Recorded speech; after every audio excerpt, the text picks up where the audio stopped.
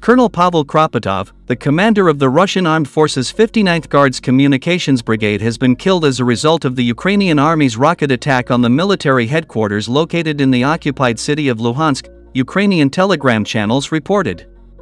The Russian media confirmed the reports about Kropotov's killing but did not reveal the location where it happened. It should be noted that on April 13, Ukrainian armed forces attacked the factory and military headquarters in the city of Luhansk with the use of Storm Shadow cruise missiles provided to Ukraine as part of a military aid from the UK.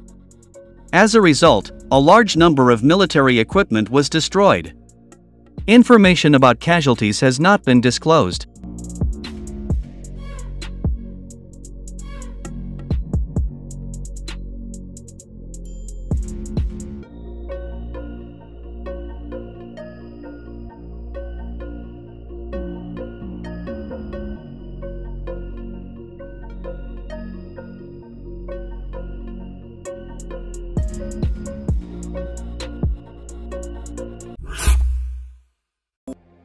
US Speaker Johnson wants to compel Biden to provide ATACMS to Ukraine.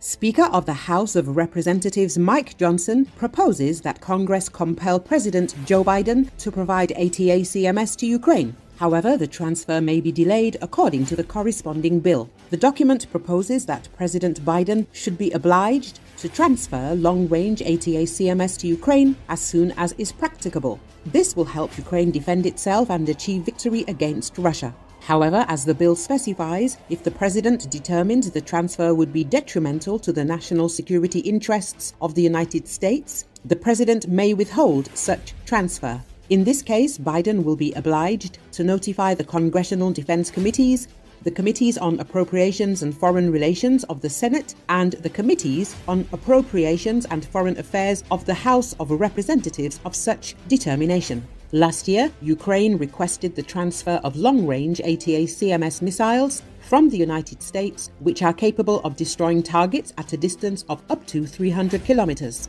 Ukrainian soldiers can launch them using HIMARS multiple launch rocket systems.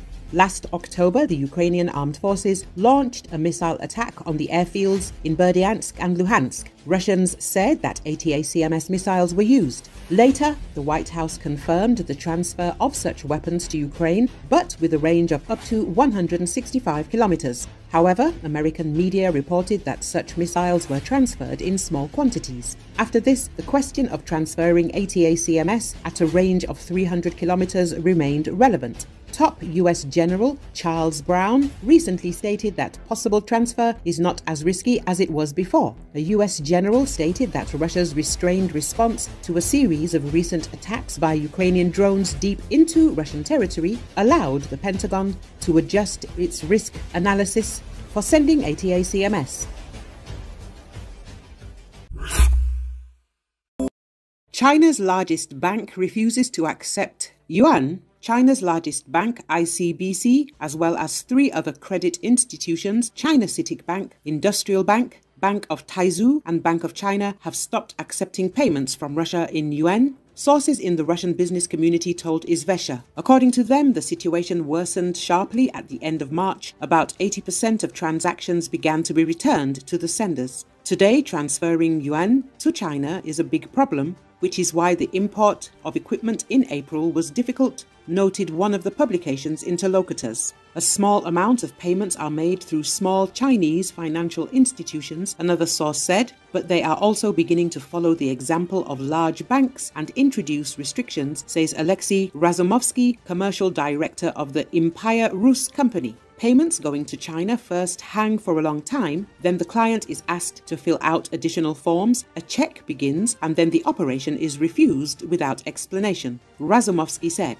The information was confirmed by the General Director of the Business Council at the Chamber of Commerce and Industry, Alexei Egamin. According to him, payments for industrial goods have become especially complicated, but payments for consumer products are still going through.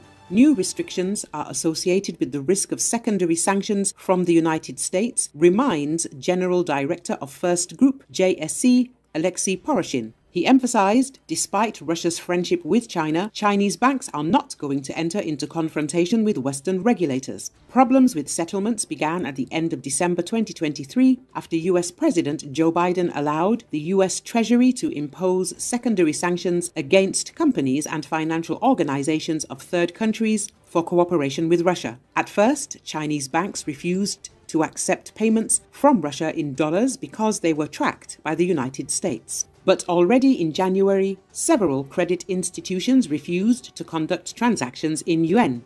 Among them are Ping An Bank and Bank of Nongbo. The Bank of China also began requesting data on whether the operation is connected with the self-proclaimed LPR, DPR, Crimea, Iran, North Korea, Cuba or Syria. In addition, the bank clarified whether the sender or recipient of the payment is related to the Russian armed forces.